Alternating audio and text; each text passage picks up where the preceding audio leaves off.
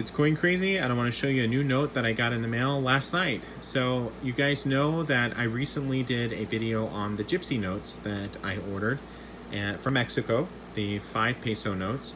And if you haven't seen that video, stop watching this one real quick, pause it, and go and watch that video because it'll bring you up to speed.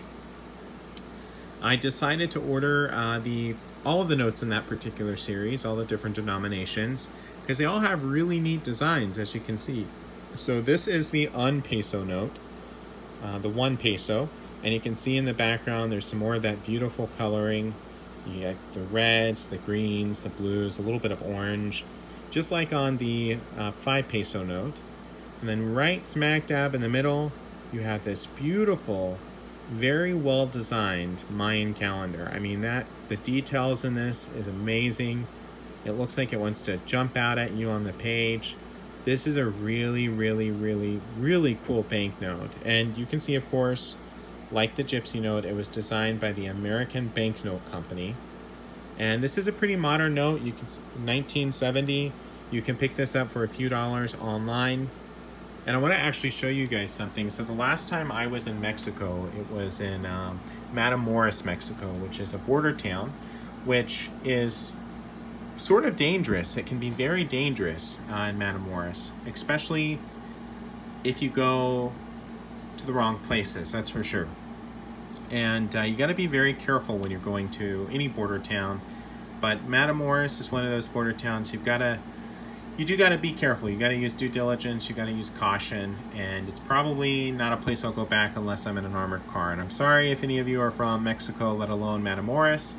I apologize that I may offend you, but it is just it seemed like a very dangerous place. It was fun. It wasn't dangerous at first, but when people started shouting "Gringo, Gringo," and pointing to us, me and my group that we were in, and then lining up on the exit towards the American border, when you start walking that direction, there's just lines of beggars and people looking at you and asking you for money, and it just makes you feel very uncomfortable. So, you know, it is what it is. Not all parts of Mexico are like that. There's some beautiful, very safe parts of Mexico, but you do have to be careful on the border towns.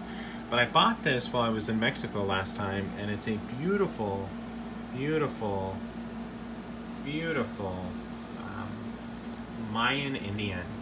And it's had a little bit of damage over the years. You can see, actually no, there's nothing wrong with it here. I think it's missing a little bit of a piece here. But I bought this while I was in Mexico, and just a beautiful, but it has, the reason I'm showing you, and it's got some chips. That's my fault there, just moving as much as I've moved. But look at all the designs. I mean, just beautiful, intricate. This is hand carved and very, very, very well done.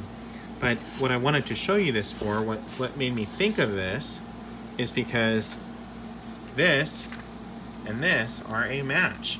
So this is actually the Mayan calendar here, and you can see on the banknote very, very similar differences. You've got that, the little like V or triangle. You got the same thing. You've got these little marks.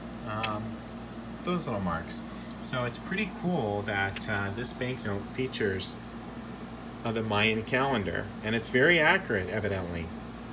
I don't actually have a picture of it here to see what it actually looks like, but based on the fact that I have another duplicate right here and they both match, that's pretty cool. On the back of this note, you see the same type of design that you saw on the other one. It's a different color. And I'm really not sure what's going on there, what that statue is referencing, or but I imagine that right there, that image, has something to do with what's on the Libertad coin, the bullion coin from Mexico, because it looks very similar to that, the angel. But very, very, very cool note, and for a few bucks on eBay, definitely worth picking up to add to your currency collection. Thanks for watching. Please like, comment, and hit that subscribe button. I really appreciate it. I'm trying to get up to, what is it, 350 subscribers, and I'm surprised I'm up to 320 about right now. So pretty freaking awesome. So again, hit that subscribe button, and I definitely would be very appreciative to those of you that do. So thanks for watching. Adios.